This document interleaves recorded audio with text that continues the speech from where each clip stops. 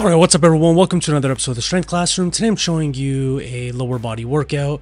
Started off with some broad jumps, just to, light up the central nervous system, get the mind thinking fast, thinking explosive. I'm gonna have a whole video on this.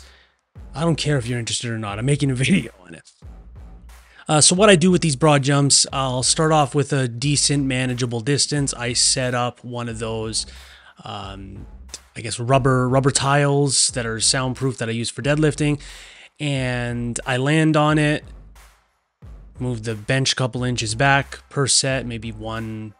There you go, I just did it right there, and go from there until I reach a manageable distance where I have to put all my effort in. And as you just saw flash on the screen, I alternate this with my sumo deadlift warm-ups, or really whatever warm-up I'm doing for that day, whatever lower body movement I'm doing for that day. So let's say I hit 135 for deadlifts, go hit a couple of broad jumps, go load on some more weight, 225, and go from there. Once I get into my main work sets, the broad jumps pretty much stop. So it's almost like, if you can imagine, the frequency or the amount of broad jumps I'm doing goes down as the higher the deadlift or squat weight, whatever I'm doing for that day is. So it's almost like an inverse chart. As the weight gets heavier for the main movement, this amount of sets of broad jumps or amount of reps slowly goes down. So this is about the furthest I got for that day. I think I measured, it's about, what, 9 feet? I'm not, to be honest, I neglected shit like this for so many years. I don't expect to be setting world records. I just want to feel explosive and over time feel like I'm jumping, I don't know, half a foot further. Like, I don't really have many goals for that. I just want to do them, keep the type 2 muscle fibers firing, remain explosive. It's important for pretty much anyone. It's like the use it or lose it principle. So here's one of my first sets, 405 for 5. I got to tinker around with sumo again. Ever since I got sick, I used to have my sumo form dialed in. Now not so much. So my strategy going forward, I'm not going to do sumos on my heavier day. I'm going to do them more so on my a lighter day or dynamic day, and then sprinkle in a heavy set or work up in it here and there. Because I feel like when I do sumo deadlifts, sure, I'm getting adductors and like the wide stance and the hips.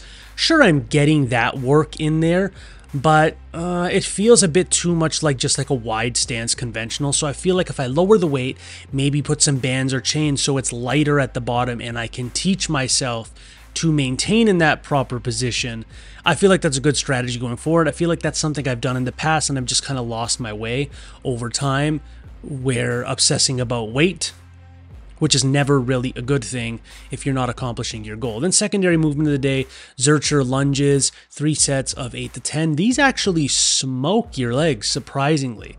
Maybe it has something to do with the bar being in a lower position.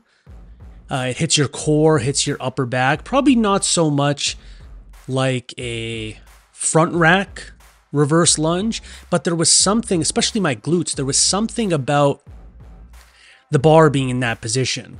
Because I've done more weight than this, not Zercher style, and I definitely don't remember feeling as sore as I was after doing these. So give these a try, especially if you're a combat athlete, football player, whatever.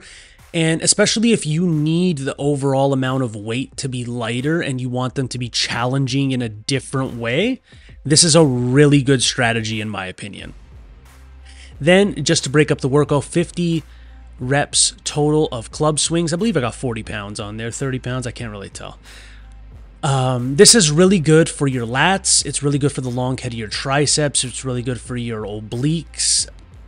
Grip. I've made videos on this before. This is just a great exercise. I don't really necessarily think clubs and maces are better suited for lower or upper body days, because I feel like they just hit so much muscle that there's no point pigeonholing them. Then there's reverse hypers. I did 60 reps total. I believe it was sets of 15. I'm finally used to this movement just in general, to where I feel comfortable loading up more weight without swinging it so hard. I see so many people doing the reverse hyper with so much weight, and like, to me, if your first rep you can't get all the way up, that's more of doing the exercise to get a stretch in your lower back, which is not a bad thing, but I have plenty of other exercises I can do that with. And then just to finish, to build up some quads and some knee health, this is really, really good if you feel like you have creaky knees. There's so many different ways you could do them. I just went with like the standard way where you hold on to something with one arm.